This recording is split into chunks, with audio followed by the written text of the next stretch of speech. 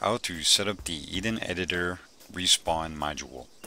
What's up everybody, this is Gunter Severlow. Today I'm going to show you how to set up the respawn module in the Eden Editor. Let's go to the editor and then we're going to choose Stratus. First thing we're going to do is we're going to choose Blue 4 and then we're going to choose a Rifleman. And then we're going to go to F5 Systems. Then we're going to go down to multiplayer and then respawn position. Place this respawn position here, and this is the respawn module. So what you're going to do is you're going to double click this. We can give this a name, so we're going to name this respawn base. And since we are a soldier, we want it to be infantry. The side that we are on is Blue 4, and we could show it to everyone if we want, or we could just show it to the side that we're on. We could also have a notification too if we wanted to. You hover your mouse cursor over each one of these names, it'll give you a brief description. What you're going to need to do is, since we are Blue 4, you're going to need to put the code for Blue 4 side. So Blue 4 is west. We got to put respawn underscore west. If you were opfor, you would put respawn underscore east. If you were independent, then you would put respawn underscore guerilla. And if you were civilian, then you would put respawn underscore civilian. That's how that works. So you just hit OK, and basically it'll say respawn west. The next step is to go to attributes at the top left and go down to multiplayer. Don't worry about the top part, just go down to where it says respawn, and we want to set this to respawn on custom position. So you want to choose that, and then next we want to go down to respawn delay, and then you could set the time that you want. 3 to 5 seconds is pretty good, so I'll set it for 3 seconds. You can leave everything else or adjust it if you want, and that's all you have to do. Just hit OK. Next we're going to save our mission, so just click on save, and we're on Stratus here. Test. In order to respawn, you have to be in multiplayer. So let's go to play at the top and then play in multiplayer. Let's hit OK. Continue. And here we are. So we're going to respawn right there. So we're going to run over here. And I can manually respawn if I want. For this sake, we're going to kill ourselves with a grenade. You can see the counter, and here we are. We respawned in our spot. Alright, let's go back to the editor. Let's move this inside a building. So automatically, if you bring it to the building, it'll compensate for the building's height.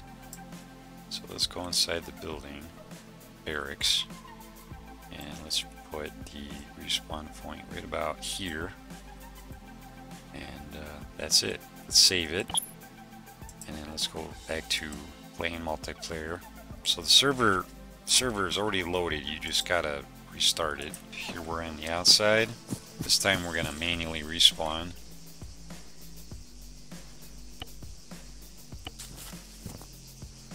So wait for the countdown, and here we are inside the barracks. That's how that works. If you wanted to do opfor, then let's place an opfor player. So here we have opfor, and what we'll have to do is name this respawn underscore east, because opfor is east. And inside you want to switch this to opfor, and that's basically it. Just gonna save it. Play. Since for opfor it's going to be red. Run over here. here. I'm gonna do the manual respawn because it's faster.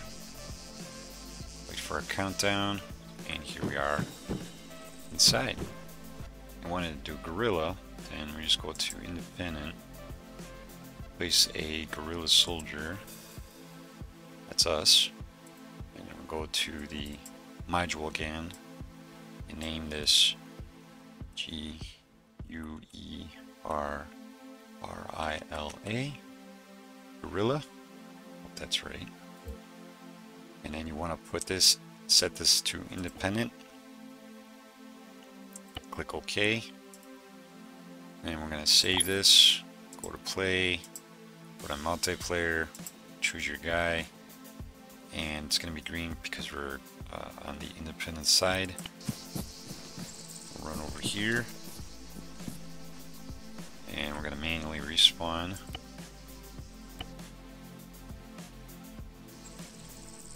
And here we are inside. If you copy and paste this module, Control C, Control V, thing is, you can't have the same name, as the editor will always place a number 1 to it. Now, let's do this a few times. We're going to place 1 inside the building, inside the barracks. Let's see. Gotta make sure you have it up, otherwise you spawn in the floor or below it. I have 1 here, and then we'll have 1 over here by this tower. So now we have 3 respawn points, even though it says 2, and it's still, everything's the same. I want to show you guys something. So we're gonna save this and go to play.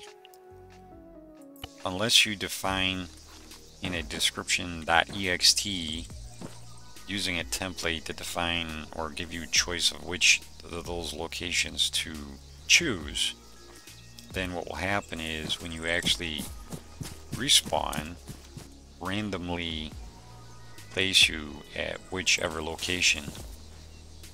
So I don't know where I'm going to spawn at, so I respawn in the one location. If I do this again,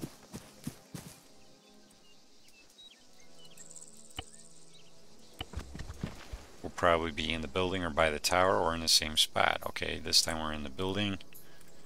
If we respawn again, we might be by the tower. Oh, we're back here.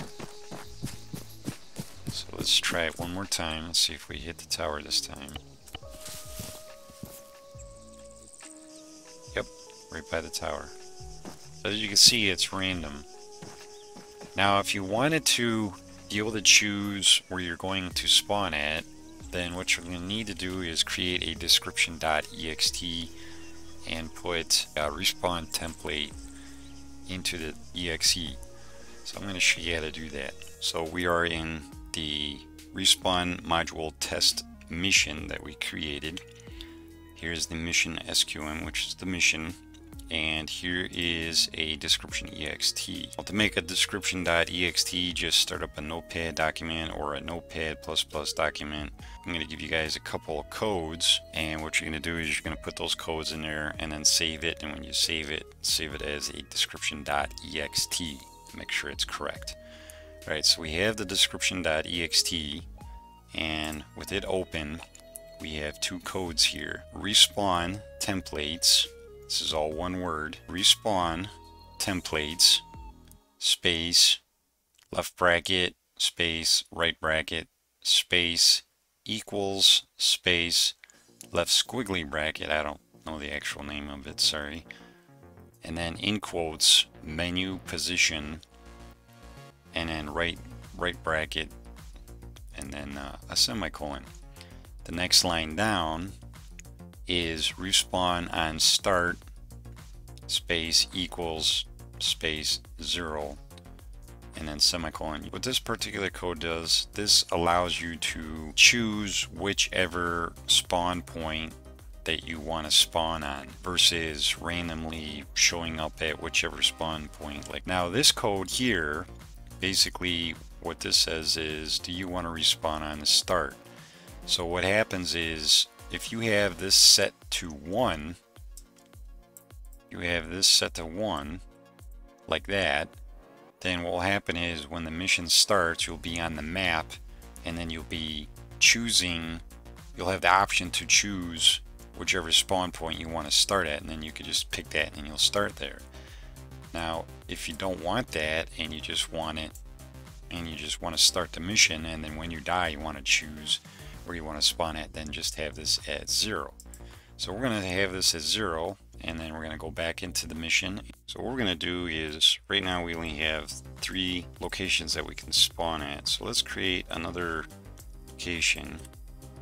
Just take one of these modules and let's choose the house to spawn at.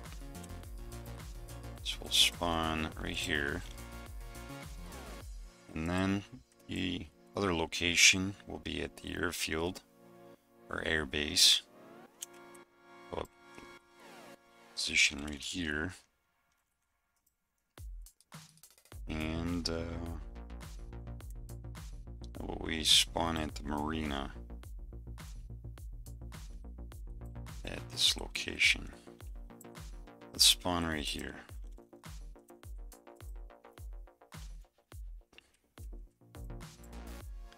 Got a bunch of locations. Okay, we're gonna save that. I'm gonna go to play, get back on our server, and respawn. Right, so as you can see now, we have the option to spawn where we want. We can spawn at the airfield. Here we are.